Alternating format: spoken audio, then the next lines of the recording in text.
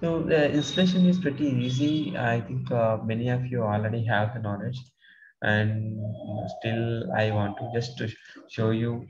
Just write this, Databricks. I'm just giving you a short description. Please wait for some time. So you just write Databricks Community Edition. Sign up and click on enter. Just address bar only. Then see here. Databricks Community Edition sign up. Okay. So and you click on the first link, and once you click it, right, so it will take you to.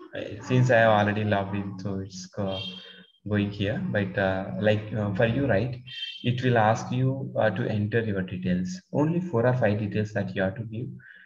Please submit that, and then one verification link will come to your email ID, and show you that as well. Mail will become, and once you click on this, it will prompt for change your password. Then as and when you give your latest password, then submit it yes, then you are redirect to this page. Okay, like this. Okay, now what you have to do, uh, first of all, you have to create a cluster.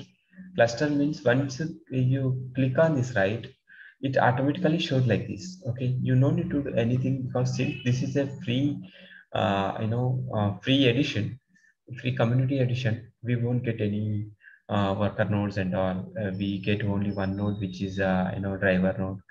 I think here we have to use this and run our application.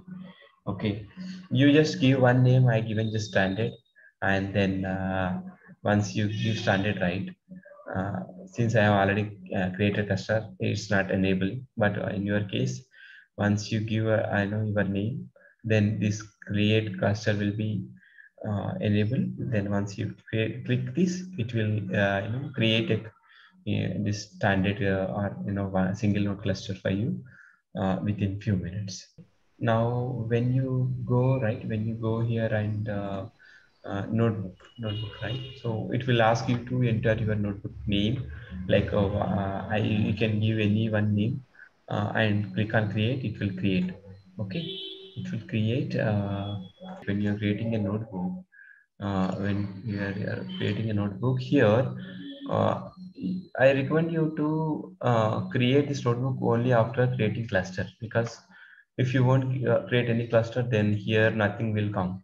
Okay, after creating cluster, see, it will take automatically this one, and then for your if you write any code in this, automatically it will utilize this cluster and show your results.